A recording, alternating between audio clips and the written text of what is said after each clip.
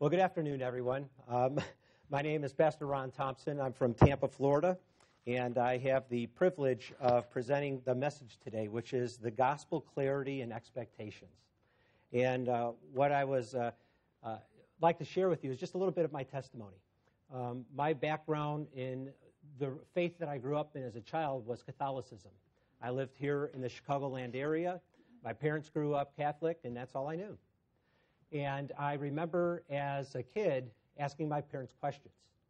And I would ask the why questions. Why this, why that? Why if the priest says, you're forgiven all your sins, why do we have to go into a box and talk to some guy? I was like, why did we have to do that? And I remember asking my mother, why don't we ever read the Bible? Because we never read the Bible as a family. And Mom was very sincere and said, Ronnie, it's not for us to read. It's for a priest to interpret and tell us what it means. And that's how I grew up. And then I kind of was, hunting around, searching, trying to figure things out. And one day, somebody loved me enough to invite me to a little Bible study.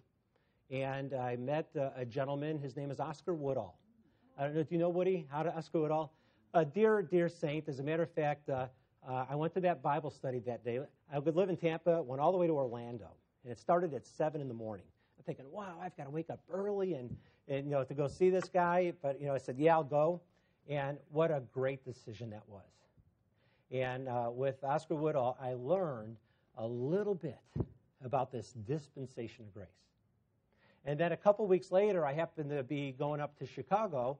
And then I learned that this guy, Pastor Richard Jordan, lives in the Glendale Heights area. And just so happens that my parents lived right around that area. I was literally like one town over and never heard about the grace message my whole my youth, all the way to moving to Florida. And then literally by moving to Florida, I have to learn about the grace message going all the way back to my beginnings. But I am so grateful and thankful for it. I do want to go and give you a couple of passages of Scripture that are important to find out who we are and what our nature was, especially for those that are saved now. And I'd like to have you open up the book of Romans. If you can go to Romans chapter number 1, verse 21. And this is really focusing on the natural man and who we were in Adam, if you will, and who we were as a lost individual.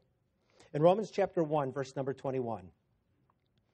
Because that when they knew God, they glorified him not as God, neither were thankful, but became vain in their imaginations, and their foolish heart was darkened. And this is man's state now. They're professing themselves to be wise. And because of that, you know what they did? They became fools. And changed the glory of the uncorruptible God into an image made like to corruptible man, and birds, and four-footed beasts, and creeping things. Do you know what I think about that? I think with that verse about all the different animals and everything, what comes to mind of an idol with all types of animals in it? Anybody have an idea? Totem pole. Isn't that something? And doesn't that sound like a totem pole right there? With all these images and everything and these idols and so on. Wherefore God also gave them up unto uncleanness through the lust of their own hearts to dishonor their own bodies between themselves, who changed the truth of God into a what? Into a lie. And they worshiped and served the creature more than the Creator, who is blessed forever. Amen. That is man's state, lost man. Lost man is that way because of our ancestry. Our great-great-great-great-great-great-great-great-great-grandpa and grandma, Adam and Eve. What happened there? What happened there? They were walking with God. They had a wonderful relationship with their Savior. And something happened because God just gave a very clear, concise statement that if you eat of the tree of knowledge of good and evil, you shall surely what? Die. And what wound up happening, Eve, she saw that fruit, that forbidden fruit, and she said, wow, this looks appealing to the eyes. It's going to make us wise. We're going to be like gods. She got deceived by Satan. Satan has a plan. He wants to take mankind out. He wants to get as many individuals into hell as he possibly can. Why? Because he knows he's going there, and the third of the angelic realm is following and going there as well. Correct? You bet, yes. So here we have sin entering in the world, and because of that sin, there is a consequence for sin. Death, hell, the lake of fire. So let's take a look at a couple more verses as far as man's plight. In Romans chapter number 3, verse 10, as it is written, there is none righteous, no, not one. There's how many righteous? None, none. For, in verse number 23, Romans 3:23, for how many have sinned? All have sinned and come short of the glory of God. For the wages, in Romans 6:23, for the wages of sin is death. Now, something very interesting happened. My wife and I, we babysit our grandkids. My daughter and son-in-law, they work, and my wife's at home with the grandkids. And one day, my grandson, he did something. I asked him, I go, hey, Logan, did you eat your certain vegetables that you were eating? And he goes, yeah, Papa, I did. So I go and walk over to the kitchen where the garbage can is. He runs in front of me and blocks me. He's blocking me. And, I go, did you eat that? And he goes, yeah, Papa, I did. And I'm looking down there, and all of a sudden he realizes he got caught in a what? A lie. He was 3 years old. Who taught him how to lie? Did he go to school for that? Did the mommy and daddy teach him how to lie? No. How did he learn that? The sin-cursed nature. Because why? Adam and Eve.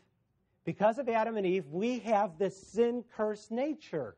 The sweetest grandma in the world. The sweetest grandma. Do you know what? She has sinned. How many people have sinned? We all have sinned. And because of that, there's a consequence for that sin.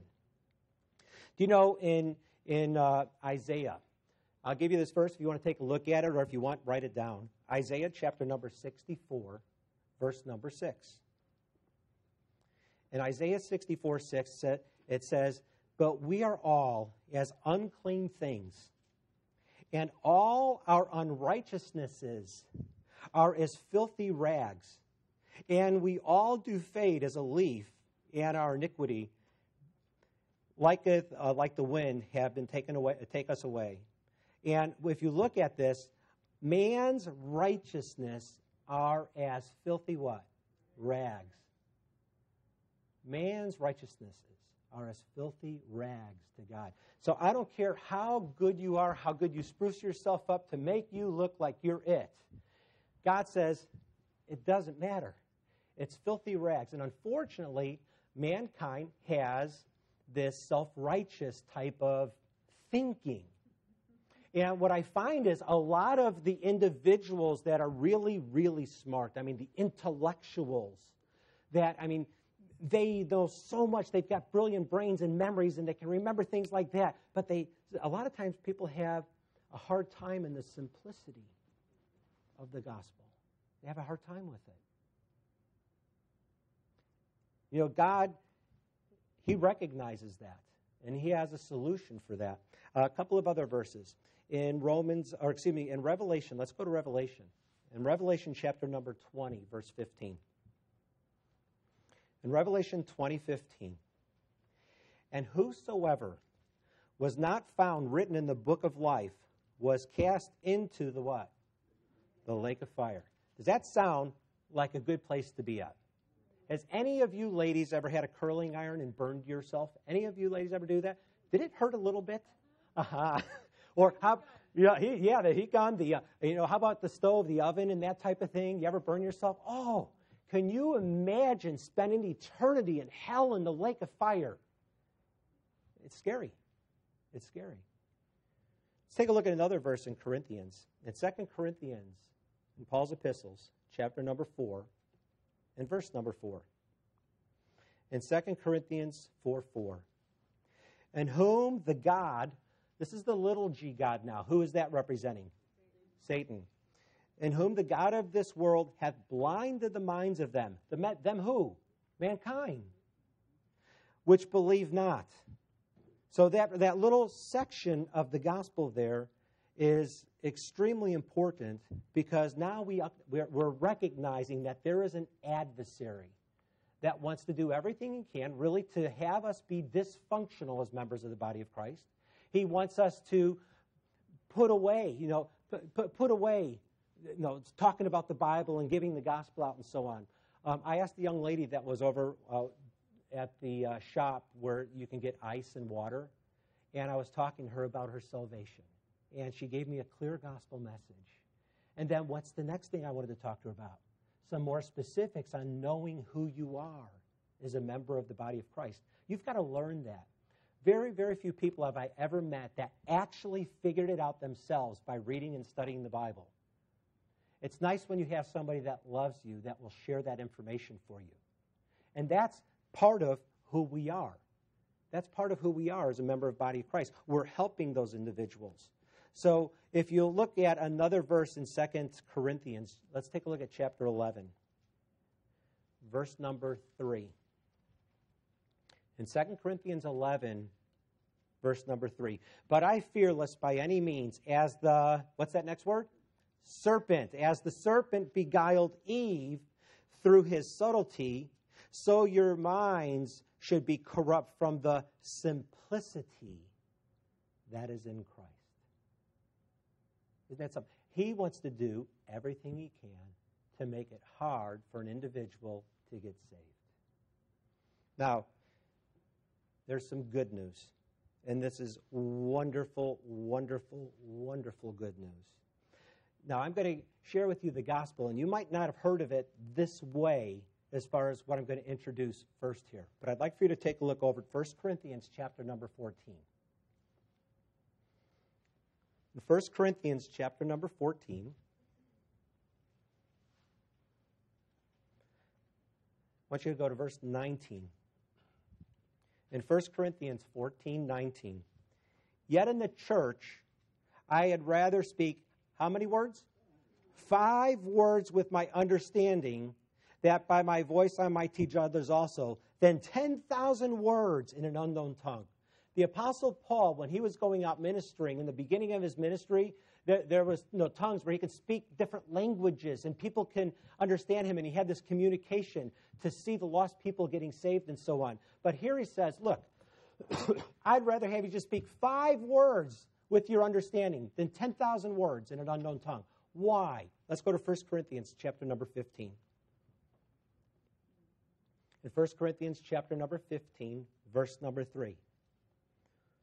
In 1 Corinthians 15:3, for I delivered unto you first of all that which I also received, how that, now here are the 5 words, Christ died for our sins.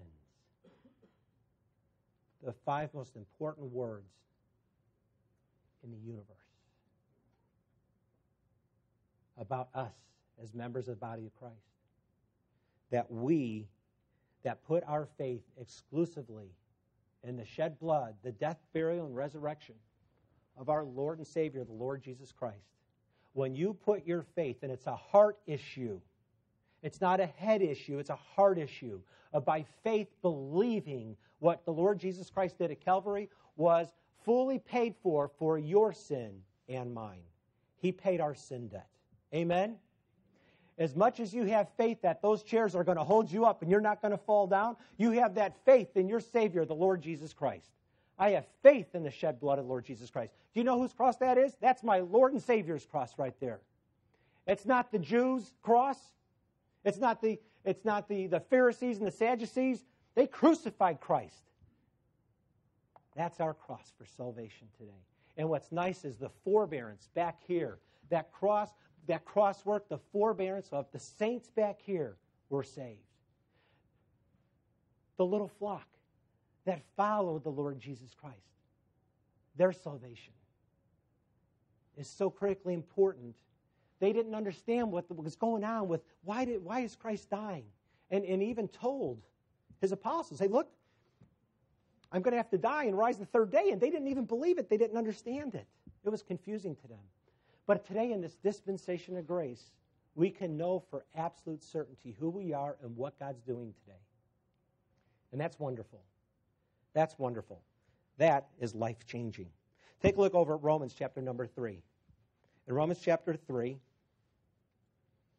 in verse number 26. In Romans 3:26, to declare at this time, to declare, I say, at this time, his righteousness, that he might be just and the justifier of him which believeth in Jesus. Are you putting your faith in the Lord and Savior, the Lord Jesus Christ? I pray you do. I pray you do. And there's a job for us to do going out there witnessing to the lost. Now, 1 Corinthians, let's take a look. No, we're here in Romans. Let's stay in Romans for a second. Romans chapter 4, verse 3. Let's go there. In Romans 4:3. What saith the Scriptures? Abraham believed God, and it was counted unto him for righteousness. Now to him that worketh is the reward not reckoned of grace, but of what? Debt. But to him that worketh not, but believeth on him that justifieth the ungodly, his what is counted for righteousness? His what? Faith. His faith. Faith is the key. Your faith in our Savior is your salvation. It's a free gift. A free gift. Excuse me. In Ephesians 2, verse 8. In Ephesians 2:8.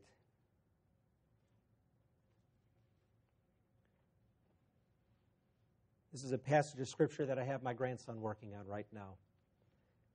And this message, this is important.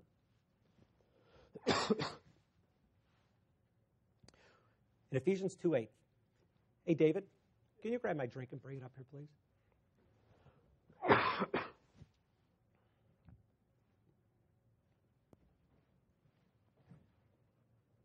Thank you.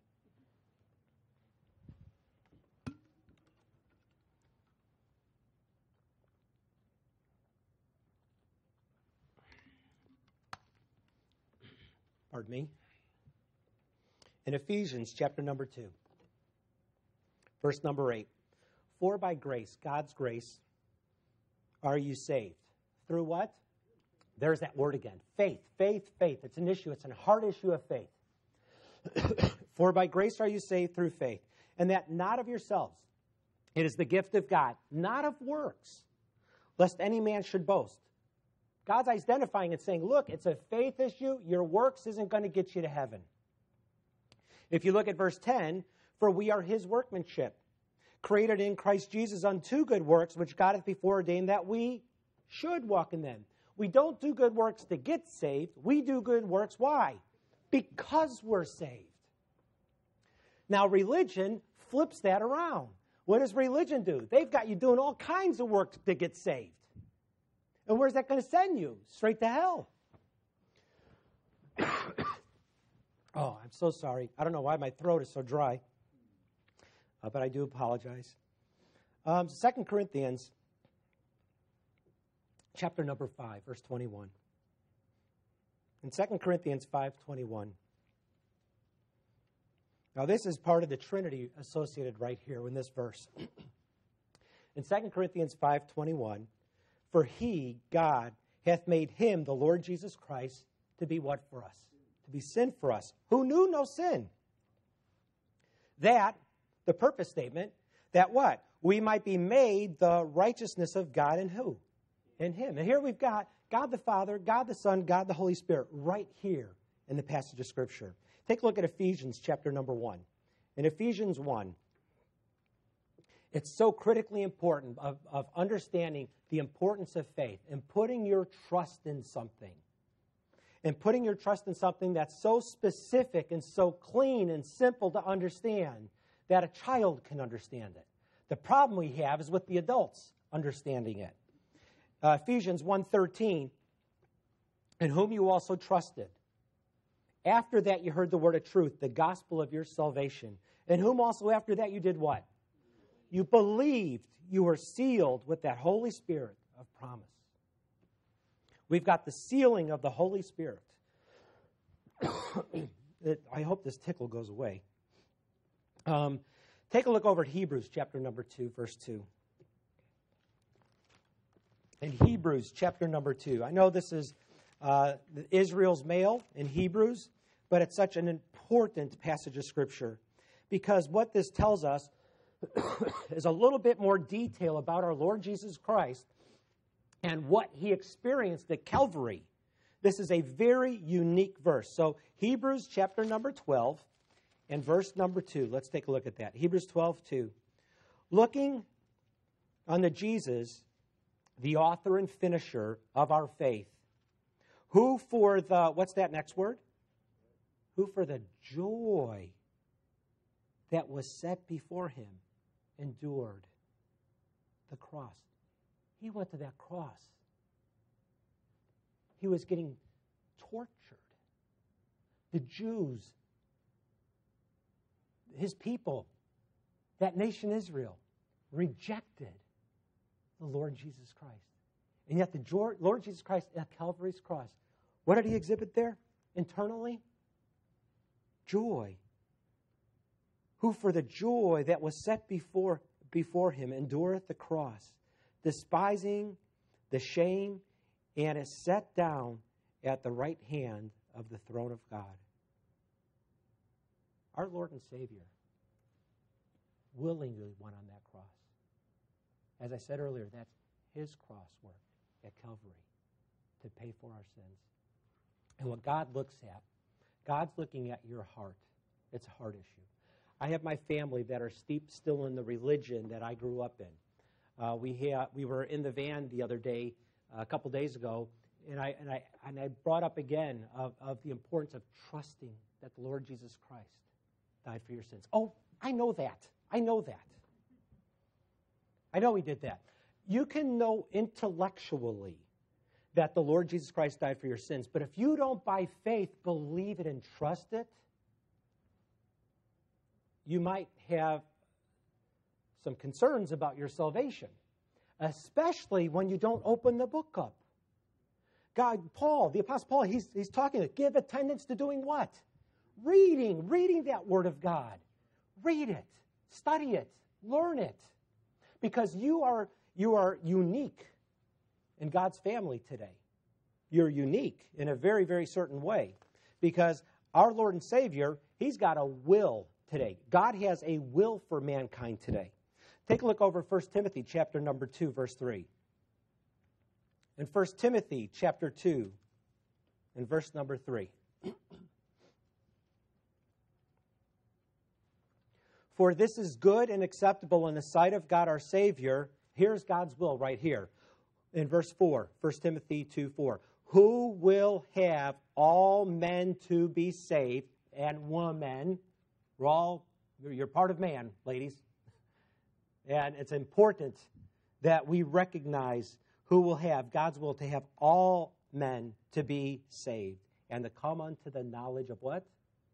Truth.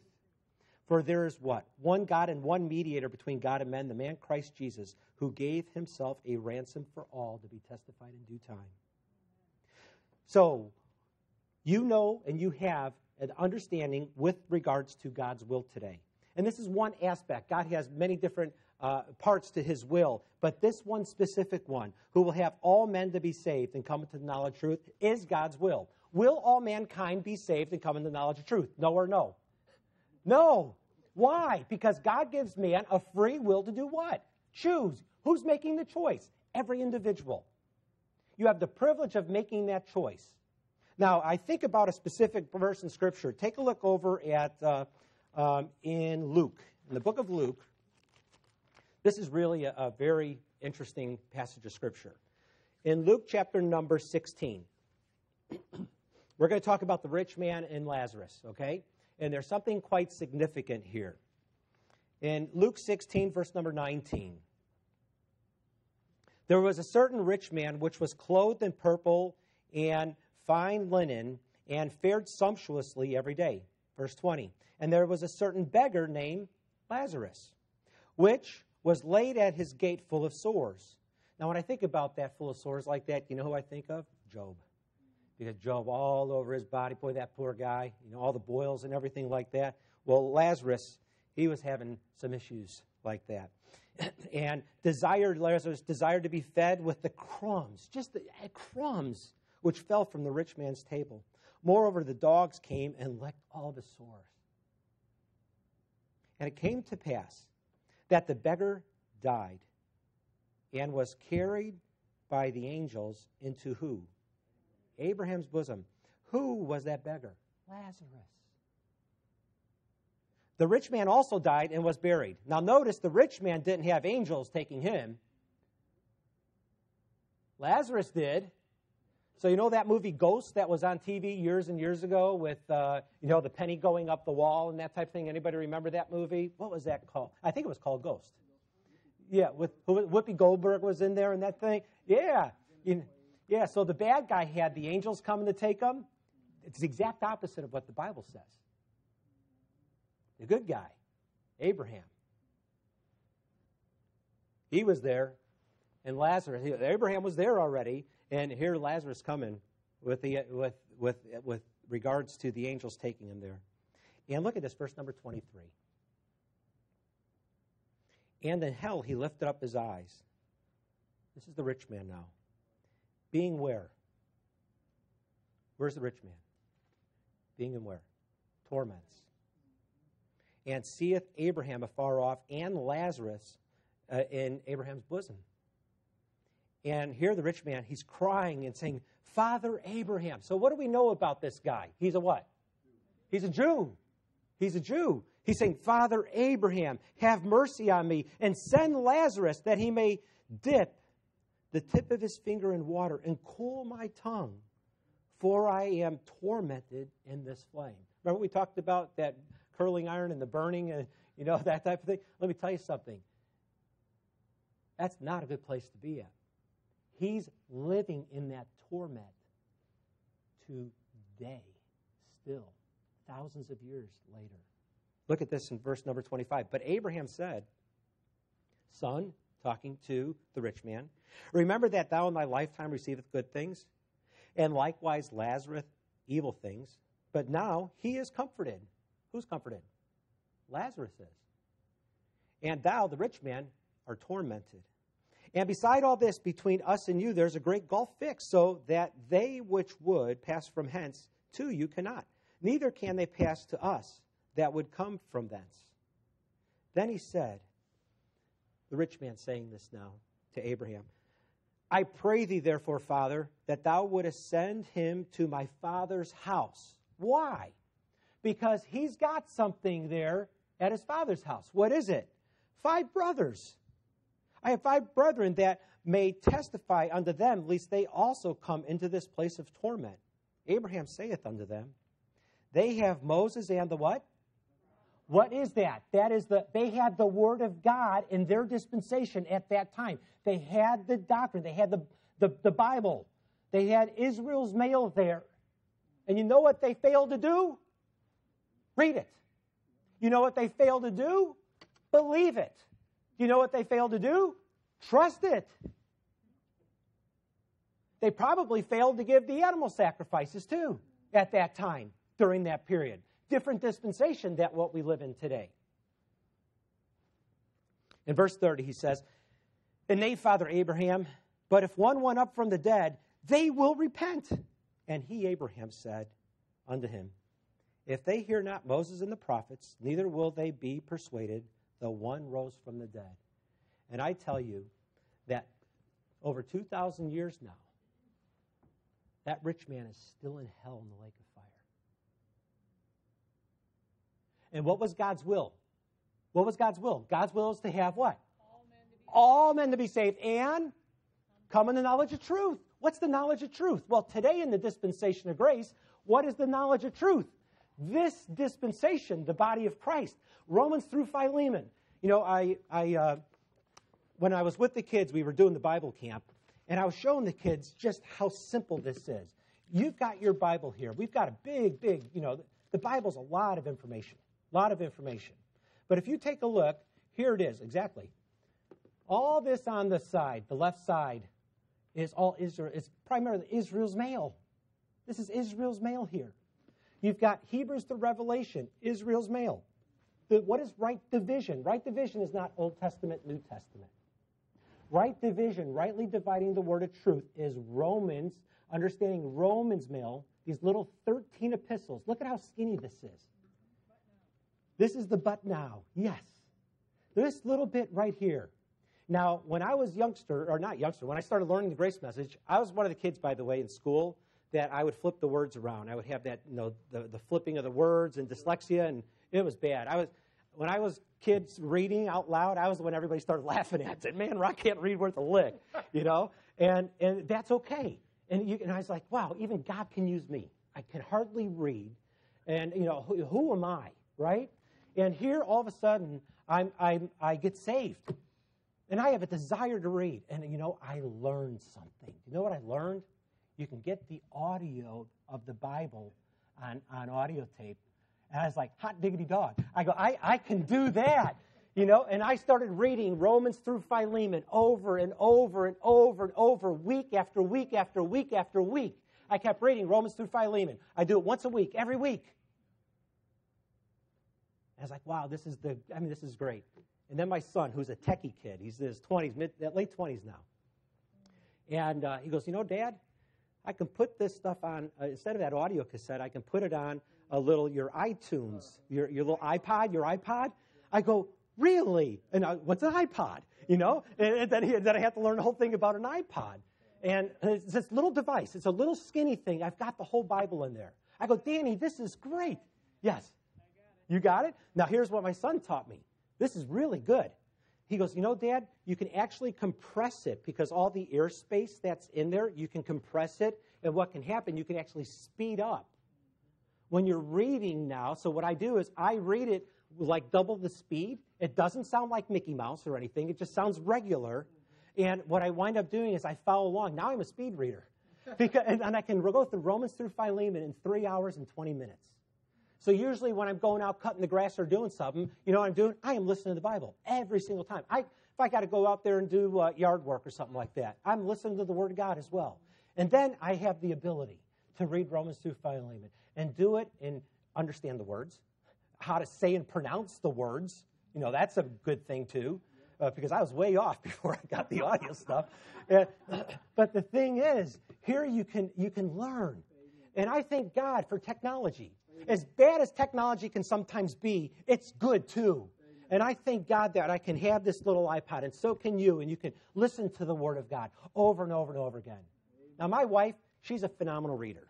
She reads like a novel like every 3 days. Now, I read a novel like never. I remember Ricky Jordan saying, you know how you all read novels, and my wife goes like this to me. You've never read a novel in your life. If I read a paragraph, I forget what the next paragraph, it's like, where am I? So that was my brain I had to use. That's what I've got to work with. But, I had concussions, multiple concussions and things, so, it might have had effect on my thinking. But you know what? You know what I do? I actually have to put the verses down. Because for me to go and try to say, oh, that verse is there, and that verse is there, and that verse is there, it's not going to happen with this brain. But I make do with what I've got. Amen. And the thing is, you make do with what you've got. I don't care what your age is. I don't care what your background has been. Who you are, and let's go over this right now, who you are is a new creature in Christ. You are a new creature. That old sin-cursed nature, that old Adam of you that you and I were in, we're no longer part of that. Take a look over at 2 Corinthians chapter 5, verse 17. In 1 Corinthians 5:17, therefore, if any man be in Christ, he is what? A new creature. Old things are passed away. Behold, all things are become new. 2 Corinthians 5:18. And all things are of God, who hath reconciled us to himself by Jesus Christ, and hath given unto us the ministry of reconciliation. We have been restored to the original intent that God wanted us to be in. And we're doing it now in this vile body that one day is going to go back to the dust of the ground. But we have joy because we're going to get a new what? Glorified body. I look forward to that glorified body. I'm not hacking and coughing. I'll have my eyes working. As we get older, does the body start to deteriorate just a little bit or a lot? I'm in my mid-50s now. It's like, wow. It's amazing what's happening to the body. Just absolutely amazing. But you know what? We endure. And you know what, Paul? Paul talks about enduring till the end. He's finished his course. And I thank God for that. And he's looking forward to that prize. And I look forward to that. And, you know, I appreciate all of those that have been participating here at this event. Those that are preaching, those that are teaching, those that are helping the children, those that are praying for this ministry, those online that are watching on the internet. I pray to God and I thank God for all of them, everyone. Why? Because we are a living organism, the body of Christ. This is not some organization where we're going to have 1099s and and we're going to have presidents and CEOs and all that other kind of stuff. No, you know what? We're going to have positions that God Almighty is going to give to us. We're going to have these positions in eternity. And you know what? It's going to be the best job we ever have. And it's okay if I do yard work. If that's my job, no problem. God, whatever you want to give me, I thank you for it. And I like what Brother Ross said earlier. He goes, if you're going to try, I think it was him that said it, if you want to try to be the king of all this stuff, you kiss it goodbye, because now, you know what that is? That's your pride trying to you're telling God what to do. Really? He's telling us what to do. I'd much rather listen to God and believe him than me trying to with my infantizzle brain.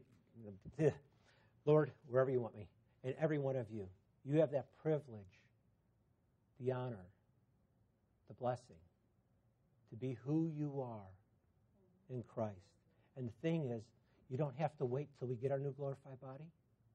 We can do it right now. We can do it right now. We can walk by grace through faith. One of the verses at the Bible camp my grandson learned, 2 Corinthians 5:7. For we walk by faith, not by sight. We walk by faith, not by sight. 2 Timothy 2:15, he learned that one at the Bible camp. Study to show thyself approved unto God, a workman that needeth not to be ashamed, rightly dividing the word of truth. If you're not rightly dividing this word of truth, the Bible will never make sense. If you want to try to say, you know what, I need to take Israel's mail and Paul's mail and mix it all together, you know what you have? Religion. You have religion. That's exactly what Satan wants. Religion's appealing to the flesh. We're to reckon that old man what? Dead. Dead. We are new creatures in Christ. Take a look over at, let me continue on here. So therefore, if any man, we'll start in the beginning again, 2 Corinthians 5:17. Therefore, if any man be in Christ, he is a new creature. Old things are passed away. Behold, all things are become new. And all things are of God, who hath reconciled us to himself by Jesus Christ, and hath given unto us the ministry of reconciliation. To wit, that God was in Christ reconciling the world unto who? Himself, not imputing their trespasses unto them, and hath committed unto us the word of reconciliation. Now then, we are something. We are a new creature in Christ. Who are we? Now then, we are ambassadors for Christ. As though God did beseech us by you, we pray you in Christ's stead, be ye reconciled to God. We're ambassadors. Do you know what an ambassador does? An ambassador, it goes out on behalf of the government, and what we have is a governmental position in the heavenly realm, and here we are ambassadors for Christ. Do you know, as an ambassador, what kind of soil are we on? We're on foreign soil. We're on foreign soil right now. We don't belong here. We're here temporarily. But we're ambassadors. Why? What are we ambassadors to do? To present the gospel message. What's God's will? God wants everyone to be saved and come unto the knowledge of truth. The only problem is, man chooses not to believe it. And that's sad. But that's reality. It is what it is. And it is. It is. Let's take a look at another thing here with regards to where we are. Let's take a look over at verse number 21. For he, God, hath made him to be sin for us who knew no sin, that we might be made the righteousness of God in him. That is who we are. We are a new creature in Christ. Take a look over at Galatians 6:14. And we're almost done here. In Galatians 6:14,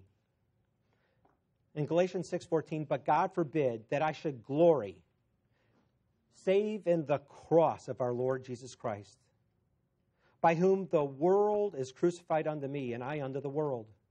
For, in verse 15, Galatians 6:15, for in Christ Jesus neither circumcision availeth anything, nor uncircumcision, but a new what? A new creature. So now look at this. Today in this dispensation of grace, as the nation Israel was falling in Romans, we learned about the nation Israel falling in Romans 11:11. We also learn in Romans 11:13 that we have this guy, Saul of Tarsus, that becomes our Apostle Paul, that now this is our apostle today in the dispensation of grace. As a matter of fact, when I talked to that young lady over at the area where you can get the drinks, when she gave me a clear gospel salvation, I asked her the next question. Who's your apostle today? Huh? Who's your apostle today? What do you think most people say when I ask that question? The 12. Yeah, the 12. Or primarily, they usually say one guy. Who? Peter, right? Peter is part of Israel's mail up here.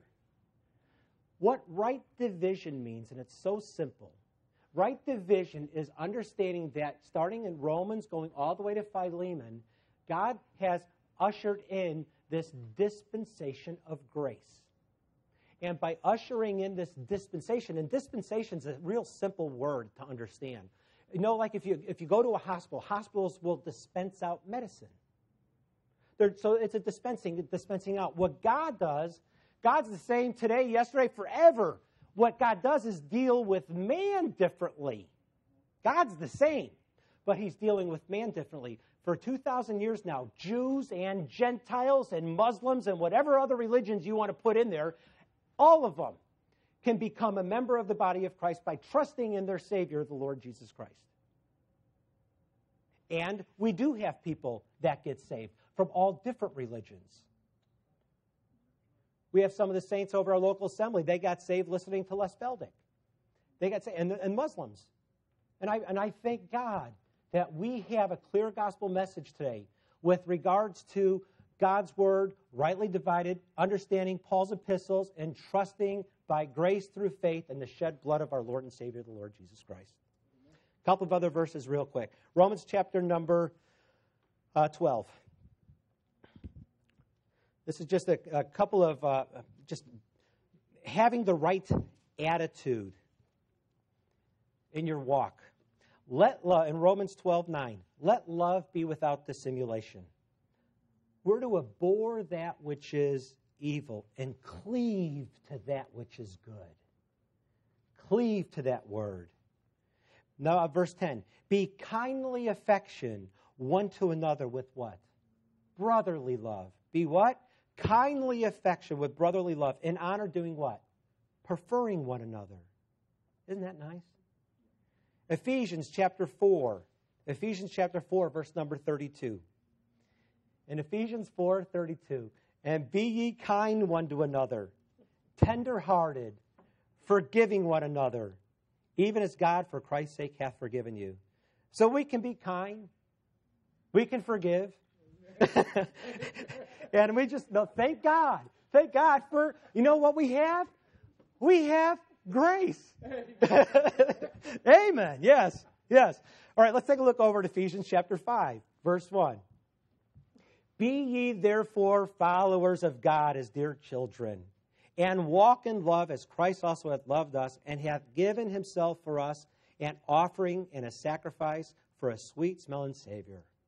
We, as dear children of God, have the opportunity and privilege to walk in love as Christ also hath loved us. And in Colossians, got a couple more, and then we're going to be done.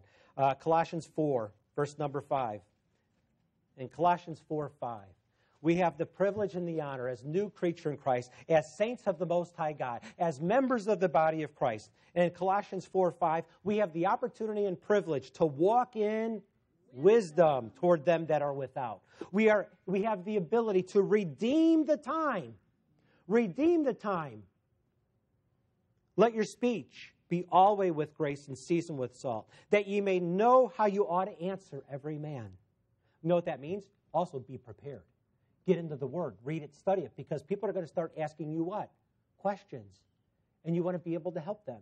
Brother Ray, when he was talking about earlier today, Ray Keeble, for 20 years now, he's been answering and fielding questions after questions after questions for 20 years. Do you think he's sharp as a tack when it comes to knowing and giving answers to people? Yes.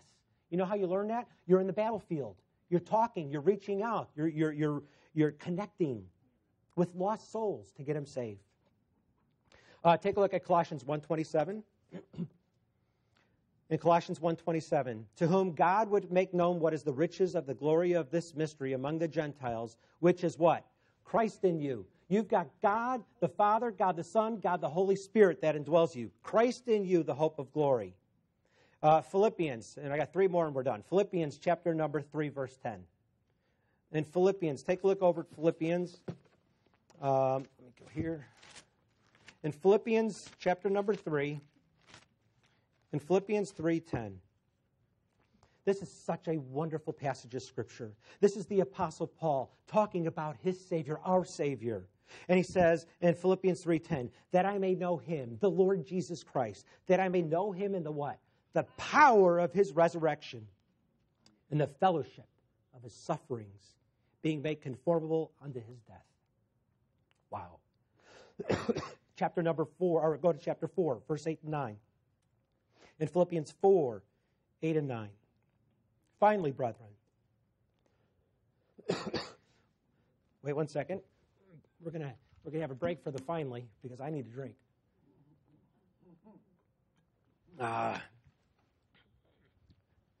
Finally, okay, let's take a look here. In Philippians chapter number 4, verse number 8. Finally, brethren, whatsoever things are true, the word of God rightly divided. Whatsoever things are honest, the word of God rightly divided. Whatsoever things are just, the word of God rightly divided. Whatsoever things are pure, the word of God rightly divided in the KJV. Whatsoever things are lovely, in the word of God. Whatsoever things are of good report, in the word of God. If there be any virtue and if there be any praise, do what? Think on those things. Those things which you have both learned. Let me read this again. Those things which you have both learned and received and heard and seen in me, do.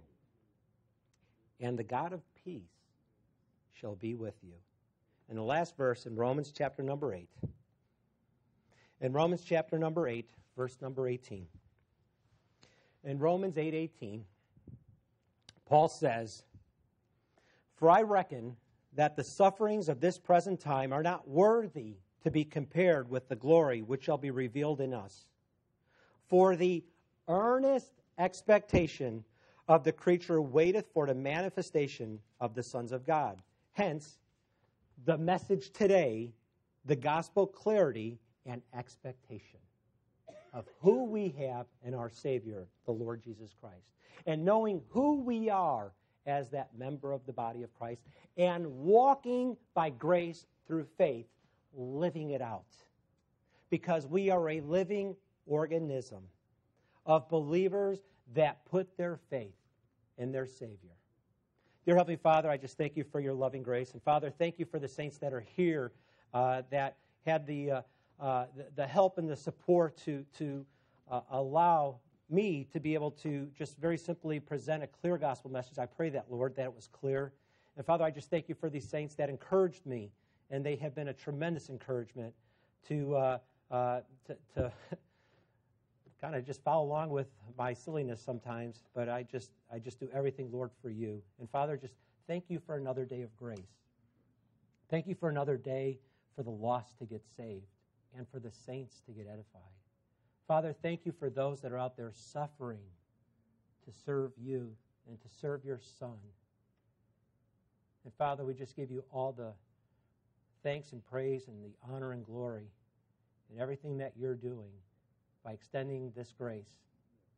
And Father, we love you. And we just thank you in Christ's precious name. Amen.